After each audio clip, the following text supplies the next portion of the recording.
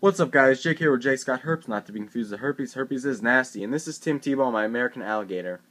I normally don't show Tebow a whole lot in my videos because I don't really want people to, go out and get alligators. I don't think it's a very good idea.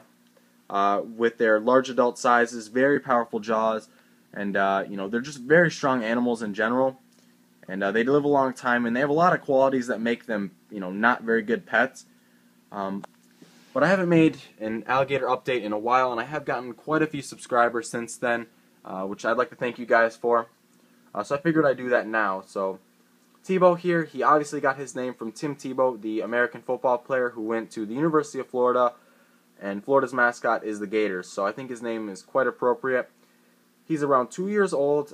He's 33 inches long. I don't know how much he weighs, although he's getting quite girthy, as you can see. He's got a pretty big gut because he does eat a lot.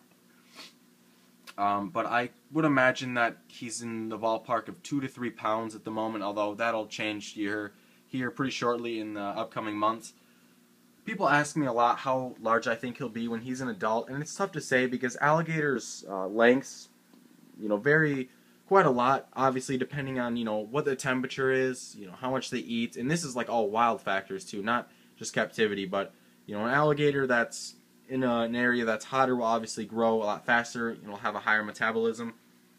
And also another thing that makes that tough to know is he was purchased as a quote-unquote dwarf, which all that means is his parents were below average size alligators. And although it's not really a foolproof way of determining how large your alligators are going to be, because obviously if two humans have a kid and their kid can end up being 6'8", even though both of them are 5'8", so it's really not 100% accurate. Although, if I had to take a guess, I'd imagine he'll probably be around 10 plus feet if he is a male, and 7 to 8 feet if he's a female. That's pretty much just a ballpark guess at this point. I haven't sexed him or anything, but I think that'd be a pretty accurate guess. His enclosure is a 6x4 acrylic tank. Acrylic works really well for these alligators because things like melamine and wood obviously aren't waterproof. So it works really well containing water in the land area. The land area itself, I don't use gravel or rocks or anything like you would normally use for a semi-aquatic animal like a turtle or a firebelly toad or something, because obviously it's acrylic and it will bend and it would be extremely heavy with the rocks, so not a good idea. Basically the land platform is just sitting on some wood. It's just a little platform.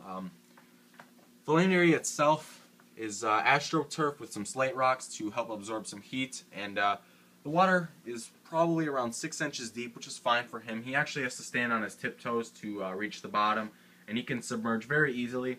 And I've always kept my water kind of low. You guys always I always get picked on for that, and the reason for that is it's a lot cleaner. Not just because it's easier to get to the actual poop, but there is a pump that circulates the waste, and it gets pretty much in the center, so it's really easy to siphon out. And when it's not, as you can see, it gets kind of scattered all over the place. Don't let this fool you.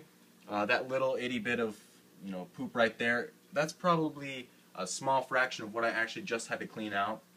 I usually have to take like 3 or 4 5-gallon buckets of poop up the stairs and dump it in the toilet. So it's they definitely produce quite a bit of waste, and the filter does its job. It could probably use a bigger filter, but he does produce quite a lot of poop. That's one trait of an alligator.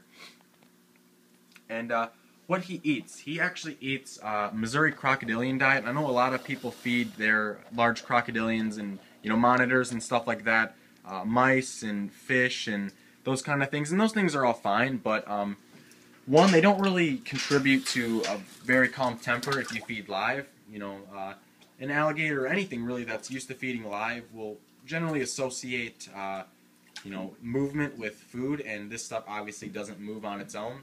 And also, it's really convenient. It has all the nutrients and stuff that they need. You don't really have to mix up the diet a whole lot by feeding, one day you have to feed mice, one day you'll feed like insects. You get everything you need in this diet, and it's also more lean. It doesn't have a lot of fat that a mice or a rat would have, and it's just very convenient. You can get this diet in like 50-pound bags, and I haven't run out since I've had him. And they also make the diet in like baseball diameter size pieces like that, so when he is bigger he'll still be eating this stuff. Some people don't think it's all that natural, but to be perfectly honest, nothing about keeping any animal in captivity is like it is in the wild. So you can do things that aren't quote unquote natural. So that's all good. He's actually a pretty tame alligator, and part of the reason is because he eats that diet, like I just said, but also because I handle him quite a lot.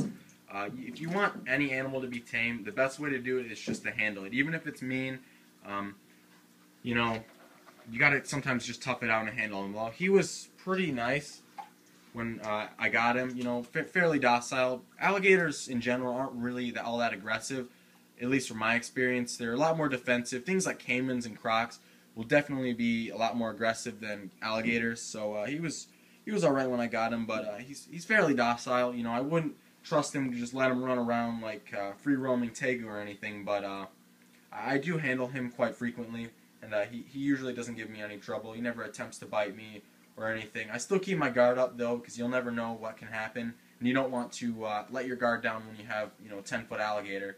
It's just a good habit.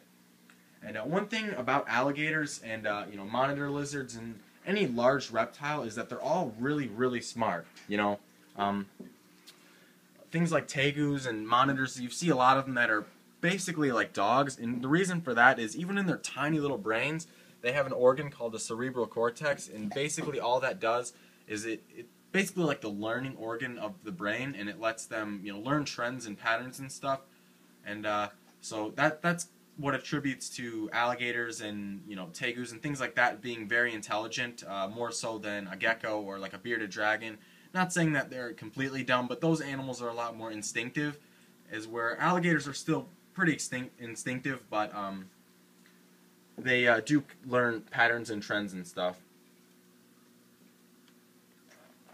And so, yeah, that's pretty much it for this update. If I missed anything, ask it in the comments. I usually reply to all my comments, except for recently because my computer kind of broke, so I'm doing this off from my iPhone. But yeah, so hopefully you guys enjoyed this video. If you did, please leave a rating. It helps me out a ton.